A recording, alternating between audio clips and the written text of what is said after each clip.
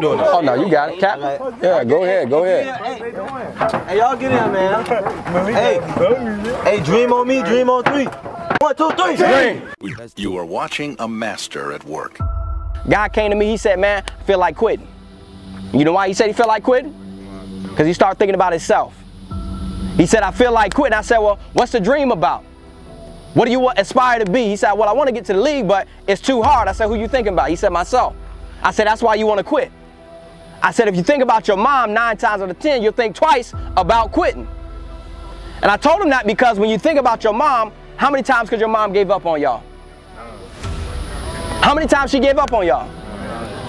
Right, so when you think about quitting, giving up, throwing in the towel, or doing your own thing, just think about your mom next time you feel like doing something that you shouldn't be doing.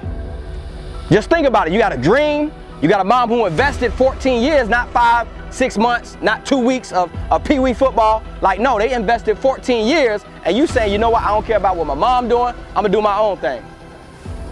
And now you're saying, you know what, I'm gonna put the dream on hold, I'm gonna put my mom on hold, based on my own selfish being. Is this making sense? Sure.